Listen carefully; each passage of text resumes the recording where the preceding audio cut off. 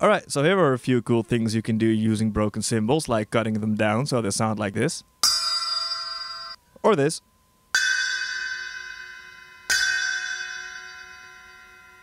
Or stack them so they sound like this.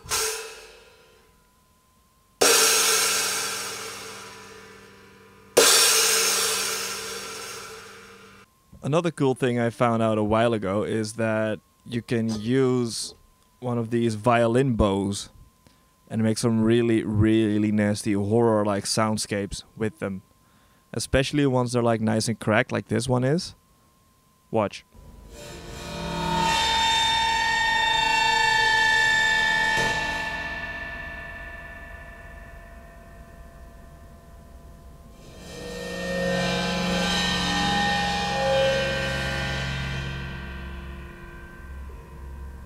And it really depends on like where on the cymbal you use it, like closer to the crack, farther away from it. And you can mess around with the angles a little.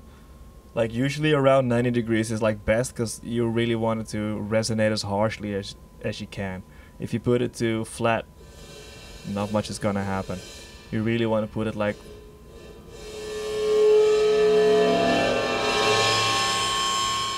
super perpendicular.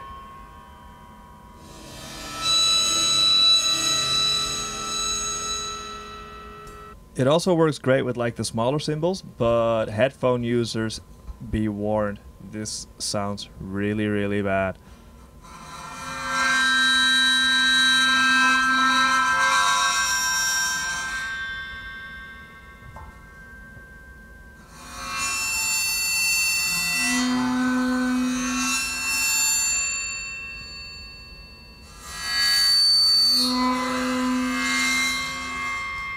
You can find these things for like 20 bucks online or in your local music shop.